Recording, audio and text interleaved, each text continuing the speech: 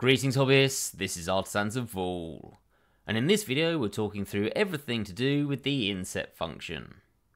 So what I've done is set up a load of shapes here, and we're going to go through everything to do with the inset tool. All of those little sub options that you can click, and possibly more importantly some tricks that are going to allow you to get the most out of some of these functions, because one or two of them don't seem that handy until you realise what you can do with them.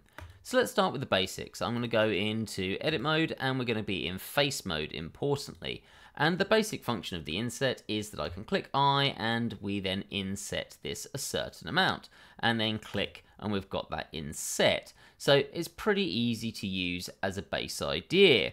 Now there is a little bit more to that. If we just switch over to this one, if I press I, we can also hold down Control, and that's going to allow us to move this in or out, which is really nice. So that is a very useful function to have, and you can see in the top left hand corner you get that depth as well, so you can know how far you're doing this. And that's called the tweak option, though here when you've got your inset face box, that if it's too small you just click to make it bigger, you can still come back and modify all of these, and at that point it's called depth. So for this one we've also got, if I have a load of faces selected, if I press I to inset these, we can see that this is not insetting very nicely. We get this horrible, weird deformation. And that's because it's not insetting these edges in a way that makes sense to us visually, but the mathematics of Blender does make sense. If we come over to here and select a load of other ones, we can make this much nicer if we just press I and then we come in, and we can't do this here, but if I get to a certain amount and then I come and check the offset even box, you'll see that that will even out all of these edges, so they're more straight. Now what I generally do at that point is undo it and then I again, and we get a much more equal, well, offset, so an even offset all the way around. Though this does mean that we deform some of the internal faces a little bit more. Next up, if we've got multiple faces, we can firstly just I to inset all of them if they're selected. So we can do this on multiple faces at the same time, or if we select all those faces, we can press I and then hit I again, and it will inset these individually, which I think is a really handy tool because it saves us a lot of time and means that they're definitely going to be all of the same distance in terms of those insets. Now with that combined, if we come over to here and we press A to make sure every single face is selected, we can do some really cool combinations. So for example, I could I to inset and then I to inset again, but this time hold down Control and tweak everything in. And you can see that we've got these options here in the bottom left hand corner, and it highlights nicely if we're holding Control or if we're doing some of those other functions like boundary, individual or outset. Now what's worth noting here is when this tweak function happens, it is working off the normals of these, so it won't try and offset them all in the same direction. It's doing it relative to the direction the face is facing, which is really handy that it does that automatically, and you can really quickly create some really cool shapes. Now the next one of these options is to do an outset. I imagine you can guess what that is, but there's something you need to be aware of here.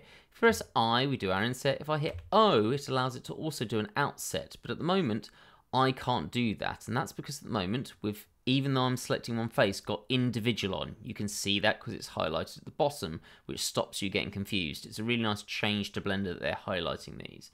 So if I press I again to get rid of the individual, you can see that we're now outsetting everything, and this is, in this instance, not doing a particularly interesting job. We could pretty much do this using an edge cut, but it is there, and this is quite useful if you want to do something like there and then I there with offset turned off to put it in some boundary loops. Where it becomes more useful is a shape like this, where if we have a look at this, we can just I and that will inset in, or we can hit O and that will outset everything to make it wider, and you can see how we get this deformation around this shape. Now what's worth noting is that if we come to the other shape, if I outset here, we can still do the tweak, so we can still hold down Control, but that tweaks again that middle section. It doesn't tweak the outer section that is the bit that's actually moving in the instance of an outset, so something to be a little bit careful with there.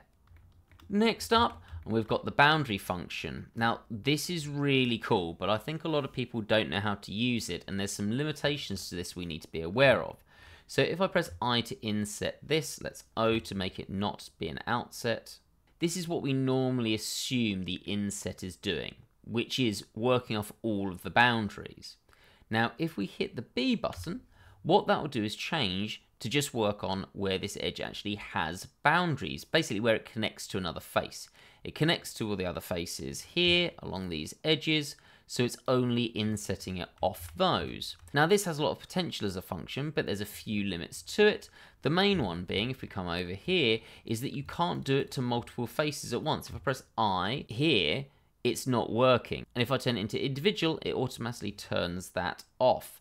So what we can't do is use this individually to make, let's say, a big cross in the middle. What we'd have to do is just press I there, and we can type in a thickness, so let's say 0.2, and then we're gonna have to do that to each one individually, 0.2, and then so on. So that's slightly annoying. I'm not the biggest fan of that. I wish you could do it to multiple faces at the same time, but you can't, and realistically, that was a very slow way to do it. You'd actually be much better off using a mirror function, but that is a limitation to it.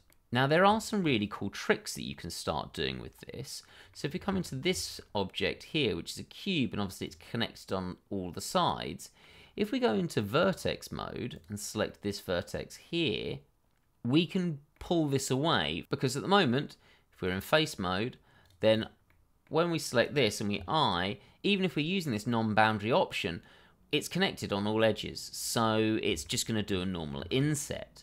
What we can do instead is in vertex mode, select this vertex and use the vertex ripping function, which is V. We basically rip that away, it makes the second vertex in the place where it originally was, and we can press escape so that they're now on top of each other. If I come back in face mode and then I now, we can now use the fact that these faces aren't actually connected to be able to use this function really nicely. Now again, it'd be great if this could do it multiple faces at the same time, so we could do it to the other side, but we can't.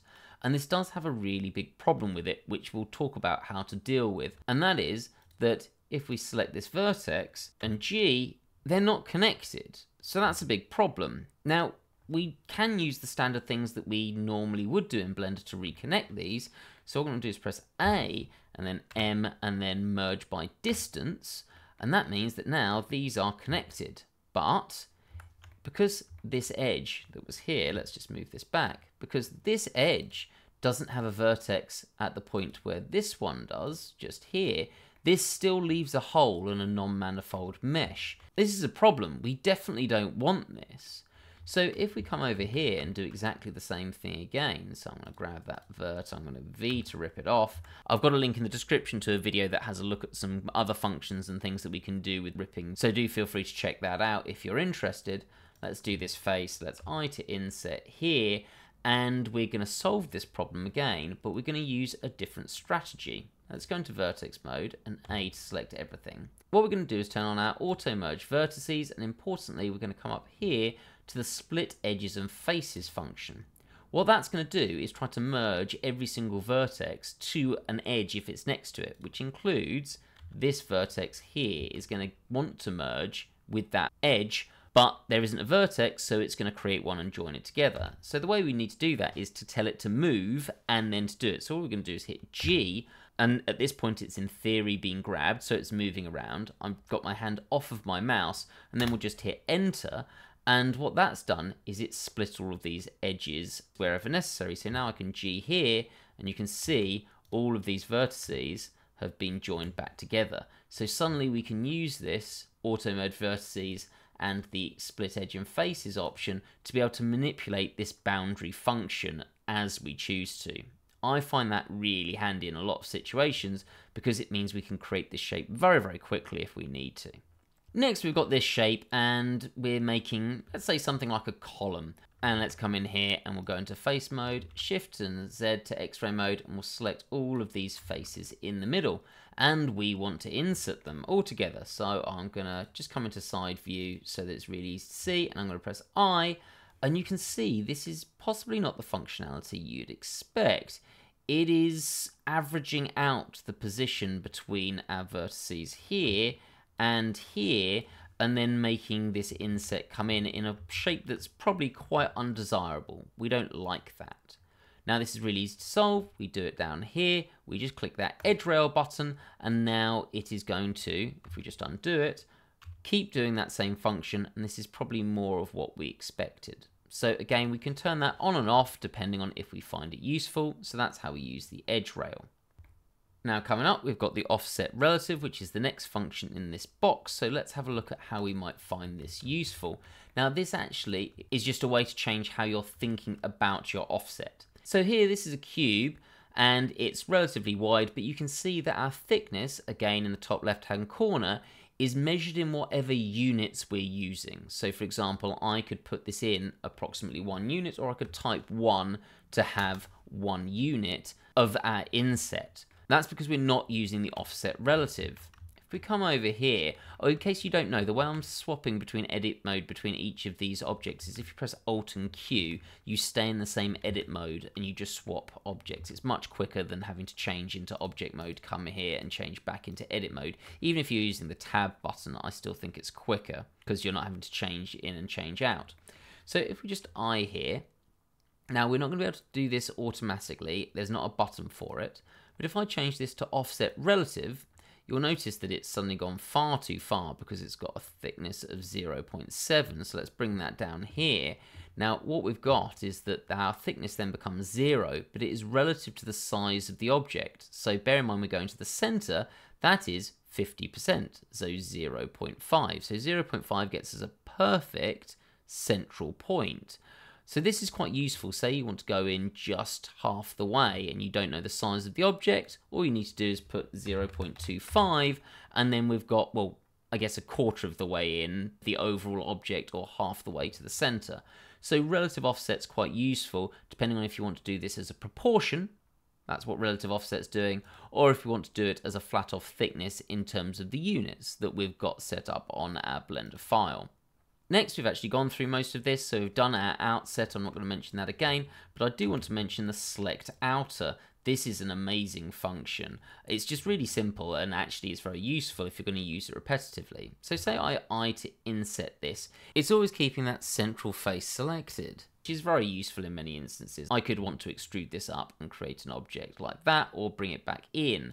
So this depends on how you're thinking about this. If I know that this overall height is what I want that height to be, let's look in X-ray mode, I might inset it and then extrude down. But it might be that I actually want to inset this and then I know what this height is. I want to move everything on the outside, the bit that I've inset into. So if you click select outer, that will then have that automatically selected. I'll just undo that and do this again so you can see that it keeps that functionality and you can see that it's selecting those outer portions, and then I can extrude this up. I find this really handy when making things like the top roofs of buildings and I want to have a raised edge around all of them, or maybe for the barrel of a gun or something like that. So really helpful there. Oh, I've got mixed around. There we go. We should be this way. So next up, and we've got the function that I personally find the least useful, but I'll mention it because it is the last one on our list. Let's just I to do that, and then just take that off, select outer, and just mention we're going to talk about the interpolate function. And I'm pretty sure that is on as standard. Let's take that off, and let's take the edge rails off. So let's just undo this and talk about what this is going to do. This is all about maintaining something that works sensibly with things like weight painting or bevel weights and things like that. So what I'm going to do is come into our weight painting here, and I've painted this vertex, and I'll paint that one and this one and that one. So we can see how that has added weight and it's colored in red to each of these vertices. Let's go into edit mode and we'll have a look at the vertices. So these vertices. Now if we come into object mode and Shift and D to duplicate this, if we start editing each of these, let's go into edit mode and then we'll go into face mode, and once again we're going to inset those, but we'll do an outset, so we've got that working there with the interpolate on for this one, and then we're going to do exactly the same thing here. So let's I and then outset, but turn the interpolate off. This is going to have an effect on the weight painting. If we come into our weight paint, you can see here that with the interpolation on, it has kept the vertex here as red, and the same here. But the vertices that have now been moved off of this because of the outset there, and here, here, and here, it has interpolated those and put them at a value that's halfway between the red and, well, the blue that was on these outer edges. And it's worked out in terms of how far we've inset it, well, outset in this instance, that that far means that it needs to be this color. But on this one, you'll notice that it hasn't done that. Instead, what we've got, I'm just going to quickly show this in edit mode to make this clear that we've got these vertices here. Let's go back to weight paint. Is what that's done is instead of interpolating it and working out that we've got vertices here, here, here, and here, and then to work out the relative value they should be, instead it's kept these vertices that have shifted off of it the same value as what the original vertices were. And that's a very important difference, is that interpolation will sort of work out the middle value, or the relative middle value, depending on how far you move. I'll demonstrate that in a second in a way that's probably a little bit easier to see. And the non-interpolated version will keep it as the same value as the vertices that you're coming off of. This is likely to be really useful, or at least to know the difference, if you've got weight painting on things and you're coming back to edit something like a rig. Now, if we just come to this last object, let's go back into edit mode and come to this one. I'm going to demonstrate this in a slightly different way, this time using bevel weights. So if I select those and press N, and we're going to put up our vertex bevel weight to 1 for these. So we've got each one of these is 1, each one of these is 0. So everything around the outside is 0. If we just come and make a duplicate of this, so let's bring that there, and then come back into this one. What we'll do is the same thing again, so let's select these, we're going to eye and outset them, and we'll move that here, and let's do actually this part way. So notice that this is probably about a quarter of the way from the different objects, and we're going to make this interpolated, and then we'll do the same thing over here. So let's select those, and then once again we'll outset them, and then we'll do this a similar distance, but we'll turn the interpolate off. Here we've got them as 1, and here we've got them as 1 as well, because it's not been interpolated, so we've got exactly the same bevel weight for all of them. Whereas if we come here, we've got the bevel weight of 1, and then this one, which was partly moved towards this, has worked out that, well, in terms of the distance that we could move all of the way here, this has moved about 20%, well 19%, to leave a bevel weight of 81. Now, if we just come back and let's go back and undo all of this, just to demonstrate what we can also do with this, that means that if I use this outset and go much further, let's turn the interpolate on, this one now is going to be 1, and that one is going to be, in this instance, 25. Oh, that was a good guess. 75% of the way there. I haven't really come up with a massive use for this in terms of bevel weight yet. If you can think of a really good one, hit me up in the comments section. I'd be really interested to hear what people come up with.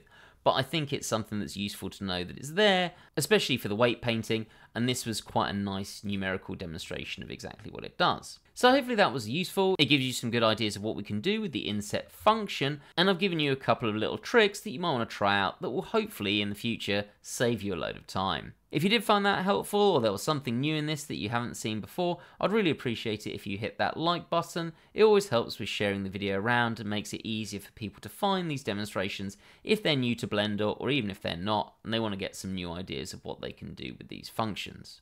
Have a great day, guys.